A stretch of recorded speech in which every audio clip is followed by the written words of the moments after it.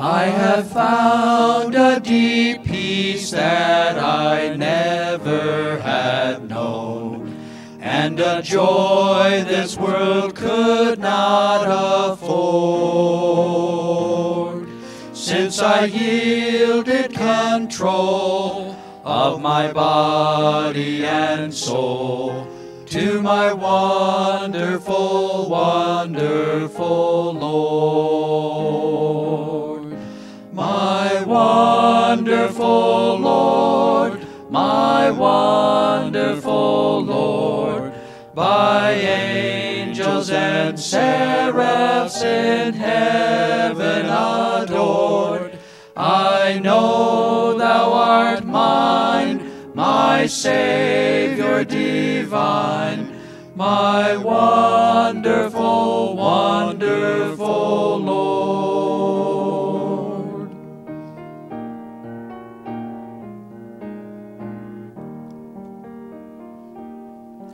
All the talents I had laid at thy feet.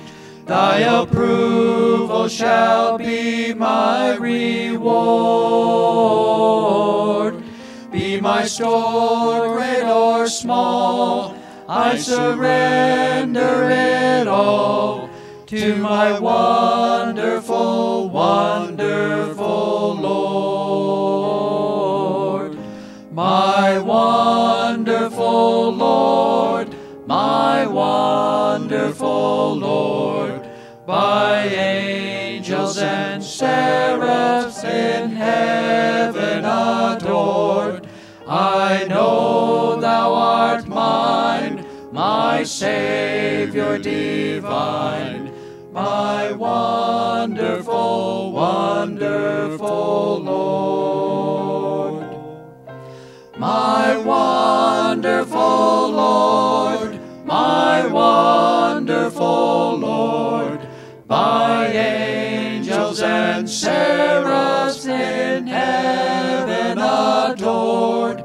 I know thou art mine, my Savior divine, my wonderful, wonderful Lord. I know thou art mine, my Savior divine, my wonderful, wonderful Lord.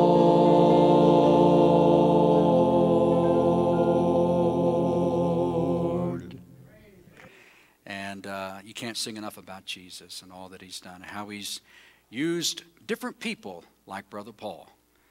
And the Lord gets the credit for that.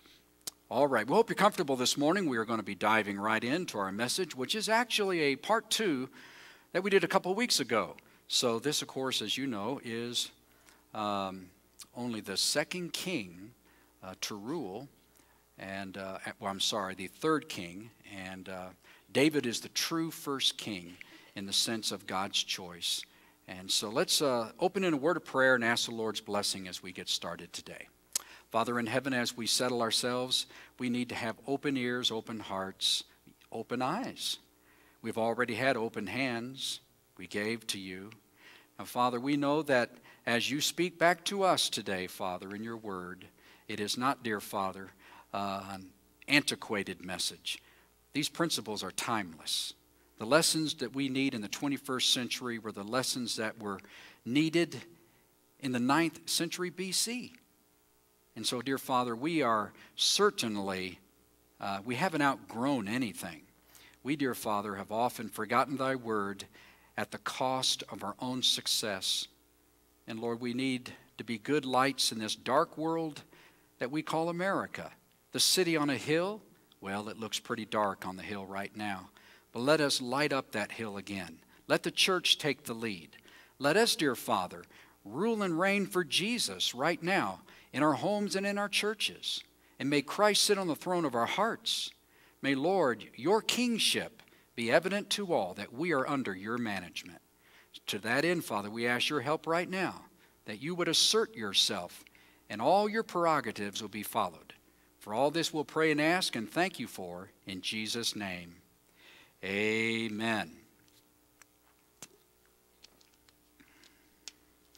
It is impossible to understand Rehoboam without understanding the family he came from, the family in which he grew up. It's just impossible. There really is no way to understand anyone when they are separated from their upbringing. Because I do believe that the way a tree ends up growing is the bent that it received as a twig. And so we see that this man had a bent that was given to him in those early years. So Rehoboam, in looking at his family, we immediately see that he was taught from two opposite philosophies of life. He was taught from two opposite philosophies of life.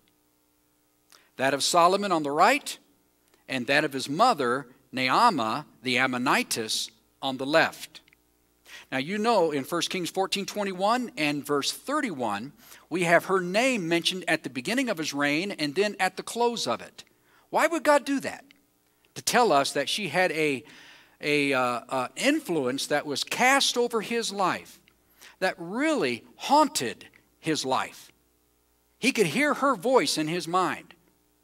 And many a time, she undoubtedly changed his mind about certain policies that he was going to enact. And so there it was, the tug of war between what his father said in the early years and what his mother continually said through the rest of his life. Now Solomon was unchallenged in his mental authority. He was the wisest man who ever lived. Anyone who got in an argument with Solomon lost before they opened their mouth. He had no equal. And so he had mental authority. But because of his multiple marriages, that sapped all of his moral authority. So in a sense, he was a mental giant, but a moral midget, and thus became a freak. And don't think that that wasn't lost on his son Rehoboam. You know, Dad is so smart, but Dad is also not cool. He thought his mom was cool. Now it's important to be cool, not to be right. And so Naamah didn't have mental authority, nor moral authority. But she was a pampered, pagan, pretty princess with the morals of an alley cat. But she was cool. Boy, she looked pretty in those dresses. She could sure fix herself up. And she had all the makeup, and she had all the jewelry, and she could prance around. To be quite honest with you, I believe that her authority basically came through manipulation. Manipulation. When she wanted to get her way, maybe she cooked a special meal that Solomon liked. Maybe she dressed very seductively. Maybe she could turn on the feminine charm. She would do whatever she had to do to get what she wanted. Naamah existed in an environment of competition, and she could only rise by selfish manipulation of her husband and then later her son. Like all the other wives, Naamah had an agenda. She was a woman on a mission, and it was moral and religious revolution. Now, I don't believe that all the wives really cared that much about changing Jerusalem into a different kind of city and really remake the whole nation after their own culture that they left. But many of them did, and Naamah was one of them. And so we see that where all these women came from, we see that they practiced idolatry. They also were much looser in their morals. So, monotheism and morality, which did not exist among Canaanite nations, these women, including Naamah, snared Solomon into an ancient version of multiculturalism. Multiculturalism existed in 9 BC. And so what is multiculturalism? Where there is a plurality of traditions and a plurality of beliefs, including religions, and all of this plurality is to be accepted on equal footing with biblical morality. And that's where you get into trouble. So Rehoboam ultimately sided with his mother's grand purpose, and that was to live like the other nations around them. Under Rehoboam, idolatry exploded with popularity. It was already deeply entrenched through Solomon's compromises. But after Rehoboam came on the scene, he didn't care. He didn't in any way discourage it. And so it exploded in popularity, and a shocking increase in sexual perversions immediately took place. I want you to see 1 Kings 14:22. 1 Kings 14:22.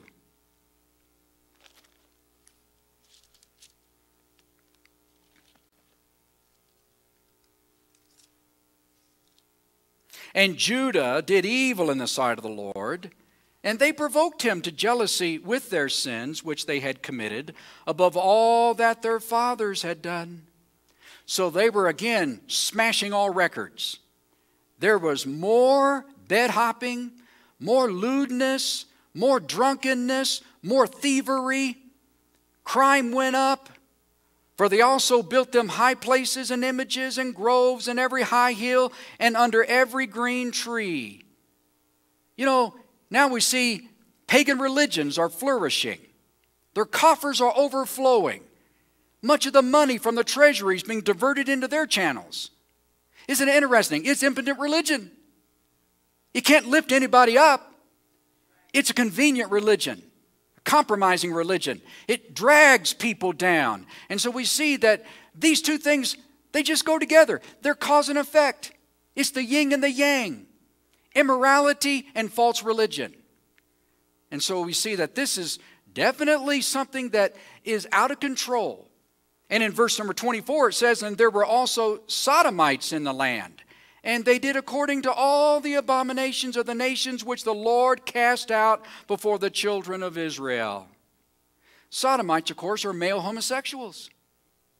And so now we see male prostitution, male homosexuality. Oh, my friend, this sounds so much like America today.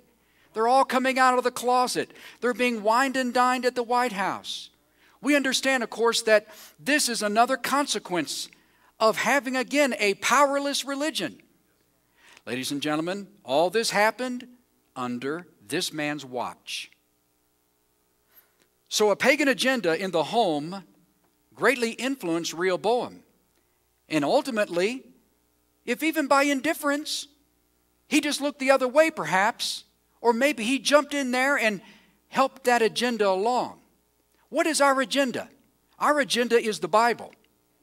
Our agenda is Jesus Christ. That's our agenda. And so we got to make sure that we don't fight for the wrong side. You wear the uniform, you stay on Jesus' side.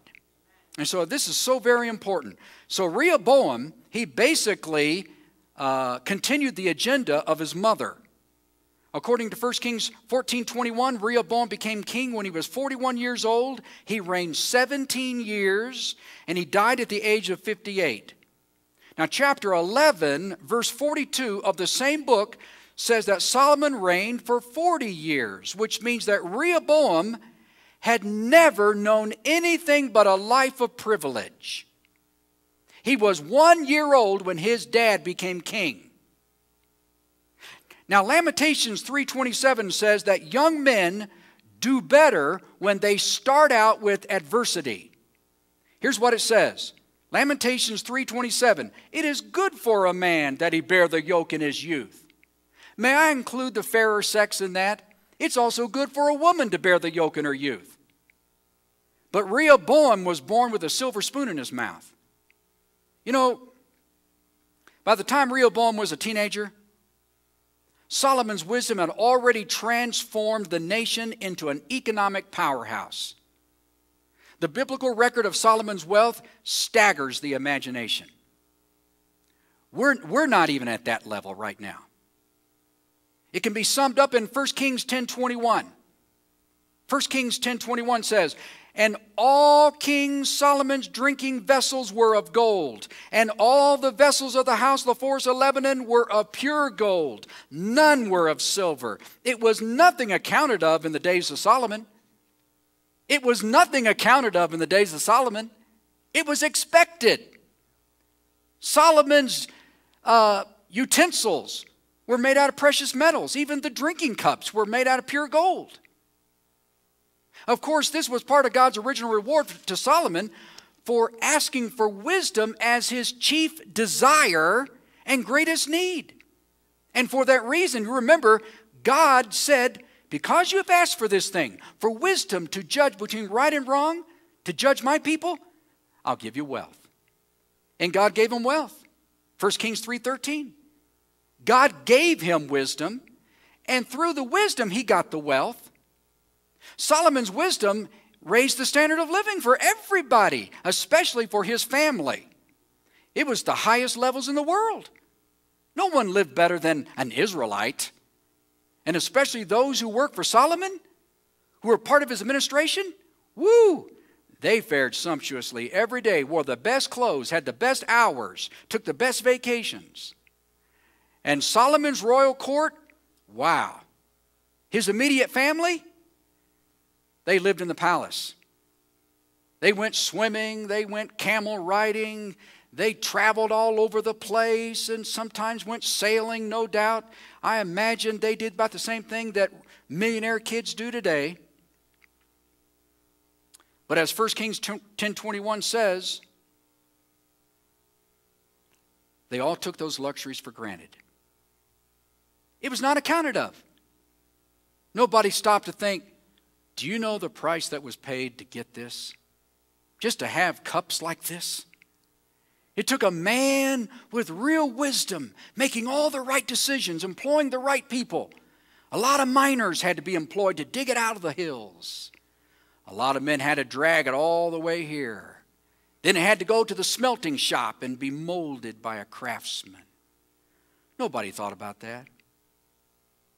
I believe that Rehoboam grew up a spoiled child. He probably never had to work a day in his life for anything. It was just given to him. Rehoboam just expected to live the good life, as if it were his right by birth. Thus he showed no sense of gratitude, no sense of responsibility, and no sense of purpose. That's what happens when you enjoy benefits for too long without any kind of suffering. You know, it's amazing, we're fallen creatures. You cannot enjoy unbroken blessings without the most need for greatest watchfulness over your spirit. At first, Solomon raised the standard of learning higher than any nation before it. In his prime, Solomon wrote the book of Proverbs, which is the greatest book of wisdom in all of ancient literature. And at first, he lived by them. But all this penetrating insight was mixed with moral and spiritual compromises. You know, that's the only way you get great men to fall. You must dilute them a little at a time.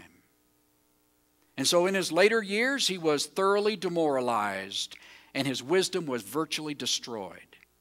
And how was it done? A little here, a little there. Just a drop of poison here, a drop of poison there. Solomon became a moral and spiritual compromiser. And I want to talk about compromising. Now listen, it may be a dirty word to us, but it also has its rightful place. In politics, nothing would get done without some compromising. But you never compromise your beliefs, your convictions, what's truly right. That's not for sale. You don't give that away. Amen? And so again, we see that he began to deal in compromising issues that were really, truly the destruction of the nation's morals. It became a deadly double standard. I believe Solomon's initial reason for building pagan shrines was to get his wives off his back. They kept clamoring for this, but it didn't end there, did it?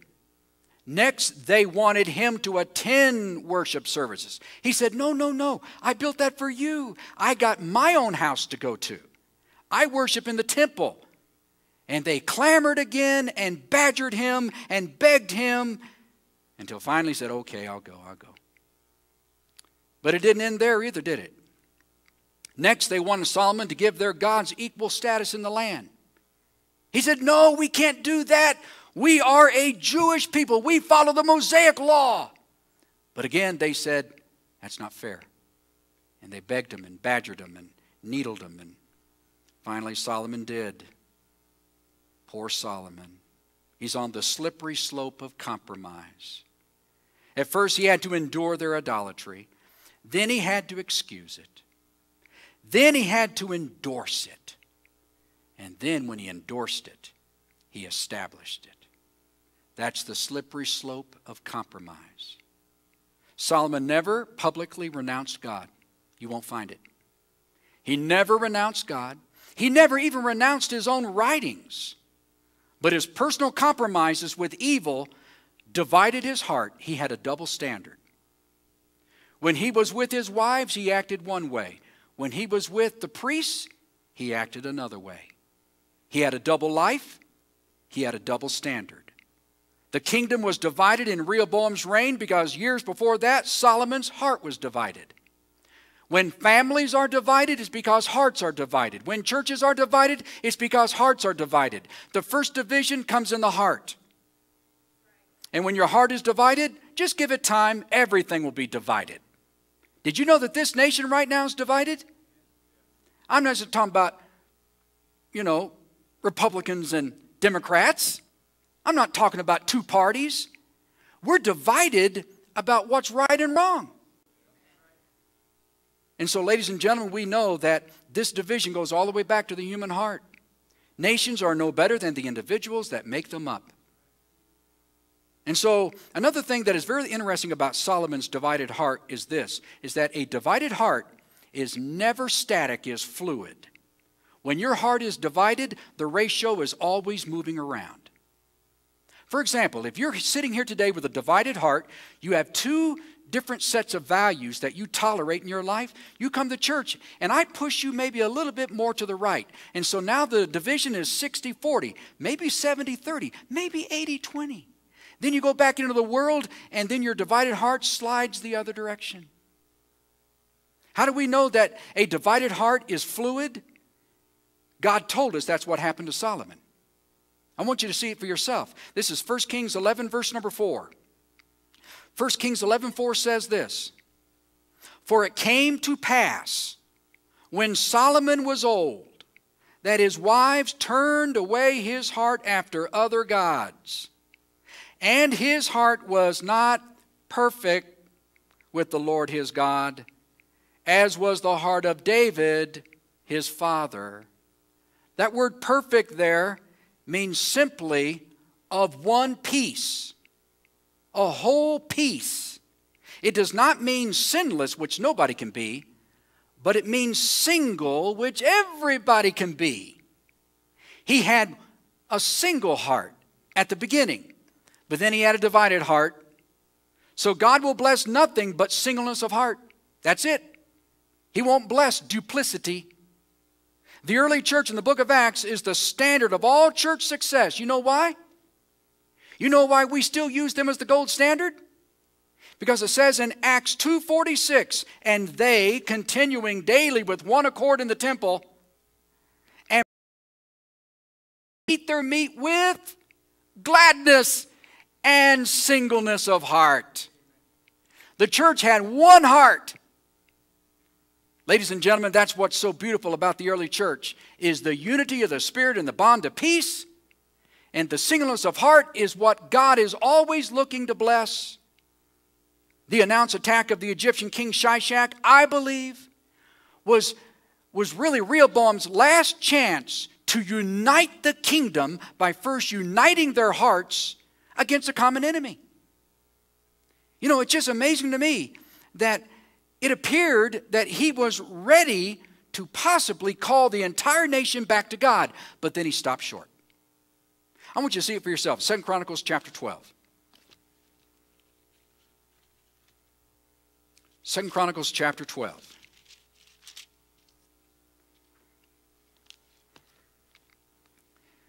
Now, if you'll notice in verse number 1, here's what it says. "And it came to pass when Rehoboam had established the kingdom and had strengthened himself, he forsook the law of the Lord, and all Israel with him." What did he do? He strengthened the outposts. He gave them munitions. He posted guards. He had his lookouts. He did his best to repair all the breaches and the walls and the fortifications. You know, he thought, "I'm so smart, I'm just like my dad." No, he's not smart. He's a fool. "And it came to pass that in the 5th year of King Rehoboam, Shishak, king of Egypt, came up against Jerusalem because they had transgressed against the Lord." You know, it's really funny, isn't it? Whenever we take precautions and try to strengthen ourselves so that we have some kind of defense, but if we forsake the Lord, God brings in a Shishak, and he just walks right over everything. Isn't that amazing? You can't buy enough insurance if you're not pleasing God. No, you can't. You can't take enough pills. You can't have enough friends in high places. Nope. And so it just, all of a sudden, just like chaff, it just got blown away. And so it says he came with 1,200 chariots and 70,000 horsemen, 60,000. And the people were without number that came with him out of Egypt, the Lubams and the Sucklams and the Ethiopians. And so they came out of the hills, they came out of the caves, they came out of the mountains. He just rounded up thousands of really hardy men that were truly bloodthirsty. And he took the fenced cities which pertained to Judah and came to Jerusalem. He just rolled right over them. And then he shows up at Jerusalem.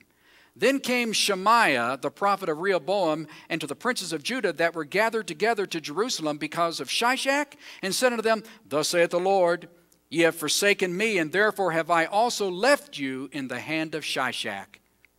He said, because you're practicing idolatry and you have forsaken the temple and nobody cares about what the law says anymore, guess what? I'm just going to leave you in the hands of Shishak, your enemy. I'm not going to defend you. Isn't that amazing? Shishak comes in a lot of different shapes and sizes.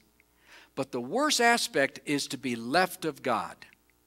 When enemies show up, that shouldn't bother us at all. It's when God disappears. Never mind the enemies. Just make sure God doesn't hide his face. In fact, by the way, when enemies show up, when you know you're right with God, that's the happiest time of life. You know, Joshua, you ought to go back and read the story of Joshua, where at the beginning of his commission to go into the promised land, in Joshua chapter 1, God over and over says, now don't you be afraid. Be brave. Be strong. You know, we all think that Joshua was just so fearless, but actually God saw his courage fluctuating, going up and down. Sometimes God said right before a battle, now Joshua, don't you be afraid. Not a single man will stand before you if you're faithful to me. By chapter number 10, the armies are getting bigger against Joshua. 5 kings decide to take him on. He is outnumbered 100 to 1, and they got chariots. What's Joshua got? Sandals.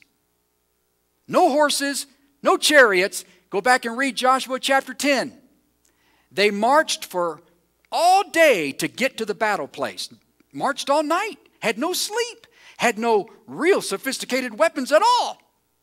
Then they go up against a massive army that outnumbers them 100 to 1 with the best military hardware in existence at that time. And the Bible says they slaughtered them. But if you go back and read it, it says that the Lord gave them the victory. So they marched all day to get there. Then they fought with just very minimal weapons, maybe in some cases sticks. They beat the mightiest army on the earth. 5 kings who all came together for one super army. And then Joshua said, we can't stop now. Sun, halt. And he lifted his hand and told the sun to stop in its course. And God gave him another 24 hours. But they had already been up for 48 hours. And yet God gave him strength. Can you imagine a fight going on that long? 72 hours long? When the Lord is with you, you can beat the odds. Rehoboam, what should have bothered him was, you know what, we all need to get together. We need to call a massive convocation at the temple. And we need to repent of our sin and get rid of these idols right now. He came so close, didn't he? And if you'll notice, it says there in verse number 6 of 2 Chronicles 12, whereupon the princes of Israel and the king humbled themselves, and they said, the Lord is righteous. Yeah, that's what everybody says when they're backed into a corner. When you have no other alternatives, there's no options left, so I guess I'll turn to God. He had no choice but to turn to God. And so what does he do? The Lord says, you know what? It's not perfect obedience. It certainly is not thorough repentance. But you know what? It does count. It's honoring of me. It is admitting that I made a mistake. And therefore, I will partially recognize this. And when the Lord saw that they humbled themselves, and the word of the Lord came to Shemaiah, saying, they have humbled themselves. Therefore, I will not destroy them, but I will grant them some deliverance, and my wrath shall not be poured out upon Jerusalem by the hand of Shishak. That's where the majority of Christians are living at right now. They get into a real fight with evil, and they realize they're outnumbered, outmatched, and so they flee to God while the pressure's on. And they get some deliverance. They get some, but they don't get total victory.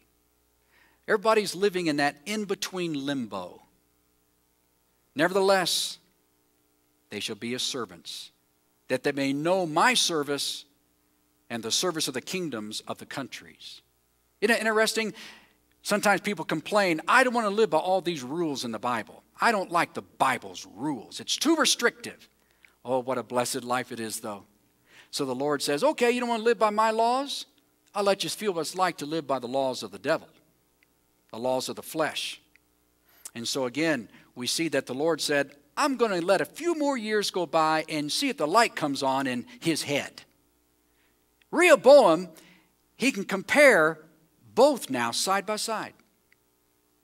But you know what? When the pressure was off, he reverted back. Shishak left town with all the nation's treasures. He looted the palaces, and he also took the precious things right off the walls in the temple. And so they went out of town loaded down with all the national treasures. And that's pretty humiliating for the king. And of course, if you read on in this chapter, it says that to hide his embarrassment, he made brazen shields to replace Solomon's gold ones. And then instead of hanging them back up on the wall where the other ones were, he put them under lock and key. And then when he decided to come out, he said, hey, get the shields out. I'm going to show up today. How ridiculous. He cared more about his personal image, about a photo opportunity, if I could say it like that. I want to make sure all the shields are up there when I'm prancing around. You know, the main thing, he wanted to look good. But then as soon as it was over and the service came to an end, they went around and took all the shields down and locked them back up again. They were afraid somebody would steal even those. It's so ridiculous. A man so conscious of his image when the entire nation is rotting. Well, we see in verse number 11 it says, and when the king entered into the house of the Lord, the guard came out, fetched them, and brought them again into the guard chamber. And when he humbled himself, the wrath of the Lord turned from him, that he would not destroy him altogether. And also in Judah, things went well. Isn't it amazing that you take one or two steps toward God, he takes one or two steps toward you? Isn't it amazing? God will always respond to acts of humility. I guarantee you his heart is not fully humble. But at least he's not prancing around like a prima donna. And God hates pride. You know, it's obnoxious to God. So just the very fact that he walked with a soft step and hung his head down and just acted more humble, and God certainly respected that. It was a step in the right direction. Well, unfortunately, when the pressure was off, it all went back the other way. Verse 13, of course, begins to point this out. And he said in verse 14, he did evil because he prepared not his heart to seek the Lord. Okay, I want to close with that verse, which I think summarizes the real secret of failure for him. The Bible says he did evil because he did not prepare his heart to seek the Lord. Okay, here's the thing. Unless you make up your mind to serve the Lord, unless you begin to prepare yourself to resist temptation and evil, unless you're in all the way on this thing, there will be people with a stronger will that will come into your life, and they will co-opt you. They will put strings on you and make a puppet out of you. And that's what happened to Rehoboam. He too had a harem. And they did the same thing to him that they did to his daddy. How very sad. Rehoboam did evil because he did not get his heart ready. He did not prepare it with encouragements. This to me is the greatest application of that verse. You know what you should do when discouragement is everywhere? You find discouragement in your life. Discouragement at job, discouragement at home, discouragement at church, discouragement in politics, discouragement everywhere. Everywhere you look. What are you supposed to do? Encourage yourself. Did you know that that was the greatest lesson that I think he could learn from his grandfather, David? Do you remember Ziklag? Remember what happened at Ziklag? At Ziklag, David and his 600 mighty men were all camping, and the Amalekites swoop in and they steal everything. Now, the men were gone, but they stole the wives and the children. Basically took all their stuff and then burned the campsite. He shows up at Ziklag, and the Bible tells us that he stepped aside from everybody who was ready to stone him, and he encouraged himself in the Lord. And he said, where's the Urim and Thummim? You remember those little stones that were used to get the will of God in those days? He sought the Lord. Should I pursue after him? He said, go get him. You're going to get everything back. And I can imagine David thinking to himself, really? I'm going to get everything back? Woohoo! And up on his horse he goes. It's really amazing that if you'll let God's promises encourage you, sometimes God will say, if you'll just go after it, I'll give you everything back. David got everything back. It's just amazing to me how little we let God encourage us. Just remember this. There will always be bad news in the world. Always be bad news. There's always bad news everywhere. But just remember, God's encouragements are greater than the discouragements. And so God can encourage you above and beyond what the world can discourage you. Would you let him do it? Well, that's something that he didn't do. He could have gone to the temple. He could have called in the priest and said, hey, let's have a big session. I'll order the pizza. We're going to sit up all night. I want to know what the Bible says about this. But he never did that. Also, he did not prepare it with fortifications. He did not prepare his heart with fortifications to seek the Lord. You know, as soon as you declare, I'm going to go to church more faithfully. I'm going to read my Bible more faithfully. I'm going to pray more faithfully. But as soon as you announce that, the devil says, all right, I'm going to bring the battle to you. I'm going to launch an invasion at you. Isn't it interesting that the devil knows about our plans? And so here we go, Proverbs 4:23. The Bible says, keep the heart with all diligence, for out of it are the issues of life. It's interesting that we are to keep our heart and the treasure of the heart, the good things of the heart, we're to keep those from being stolen. The thief is going to come and steal those out of our heart. Rehoboam sat and listened to his daddy, and then he went home to his mama, and his mama stole that stuff out of his heart. Took it right out of his heart. And so we see again that he did not build a wall of protection against those influences. We all need to have fortifications around our heart. Don't just turn on the computer and surf the internet wildly. Don't channel surf on the television. Have some fortifications in place. You know, Proverbs 25:28 says that a broken man is like a city broken down and the walls are destroyed. His spirit is overrun by the enemy. And I believe that happened to him. You know, I believe that seeking is a continual state of preservation. That as long as you are seeking something from the Lord, you're happy. Have you ever heard someone say, you know what? I've been working so hard to buy this thing, and now that I bought it, I'm less happy than when I was trying to save up for it. It's like when we dream about a vacation. Oh, this vacation's going to be so great. And then we take it and we say, it wasn't as good as it was in my head. Isn't it funny how the process of seeking and acquiring is often more exciting and more rewarding than the thing that is gotten? I believe when it comes to spiritual things, just stay a seeker. When you get one blessing, say, okay, I'm ready for the next blessing and the next reward and the next privilege. Just start setting your sights for the next thing. You know, that's just where happiness is. Do you know Psalm 34:10 says that the seekers who have secular things that they want to get after, fleshly things they want, they're called lions, young lions. They're in their prime. Psalm 34:10 says they're young lions in their prime, and they know how to hunt things down, but the Bible says they go home hungry.